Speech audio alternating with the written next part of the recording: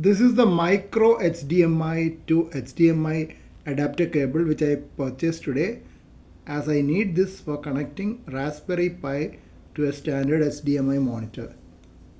This is the micro HDMI end and this is the standard HDMI end. There are protective caps over there.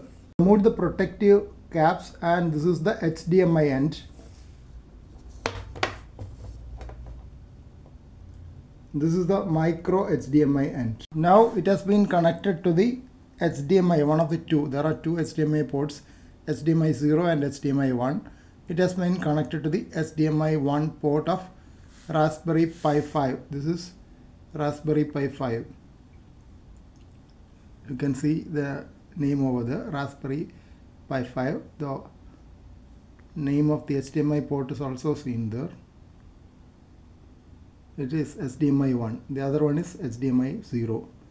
So it has been connected.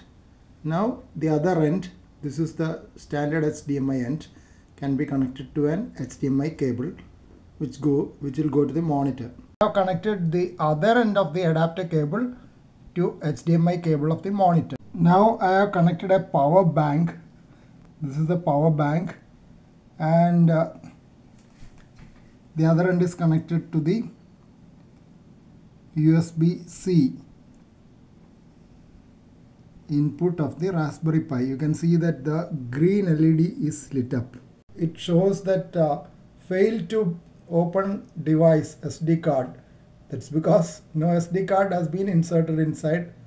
Before inserting the SD card, I have to get the program installed on that. I'll do that and then show you later.